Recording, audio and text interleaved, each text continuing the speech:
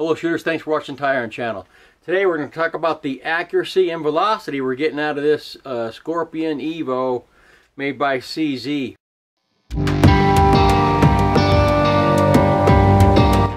It's a pretty accurate little gun. I had some technical difficulties while I was up at the range, so I don't have any video of actually shooting the target or of the chronographing that we did. But you know, it is what it is. I recorded it, and we brought the target home. I'll show that to you in just a sec.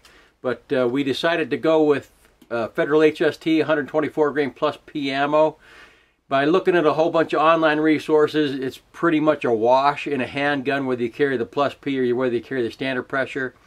But for something like this, where you're going to reach out a lot farther than a typical handgun, that extra velocity boost can help extend the range. So that's why I went with the plus P. I wouldn't carry plus P in a handgun, but in something like this it makes an absolute sense to carry plus P because it extends your range quite a bit.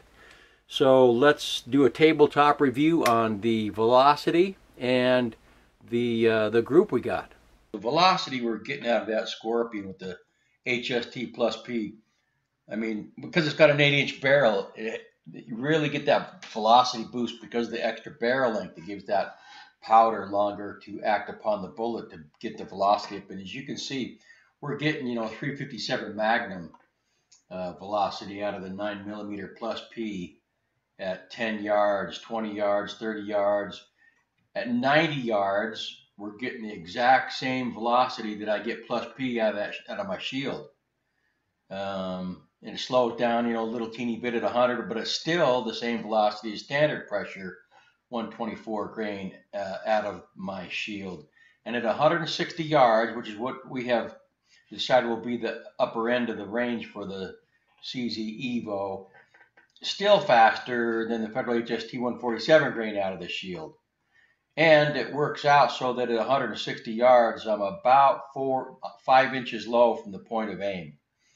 So at a man-sized target, you aim at the upper center chest, you're still going to get a torso hit out to 160 yards with the 9mm Evo if you're pushing plus P because of the extra velocity boost there.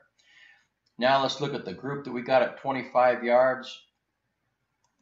Here is the group that we got at 25. This is a 5-shot group. My zero's at 22 yards. So at 25, we want it to be a little bit high there. Here is a picture of the close-up. Here's the 5 shots.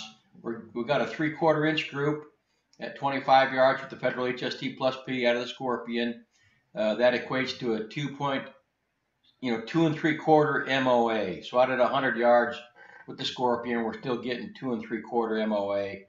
Out at 160 yards, we're probably looking at 4 inches, which is great for a little gun like that. So we think the HST plus P is an excellent choice for this regarding velocity and also regarding accuracy.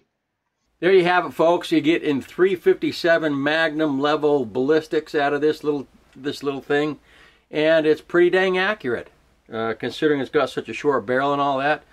I hope you enjoyed the video. Thanks for watching. Thanks for subscribing. Appreciate the comments. Please post any comments or questions below. And as always, ensure that your training and your practice is preparing you for the real world, your real world, and not for the fantasy land of the shooting range.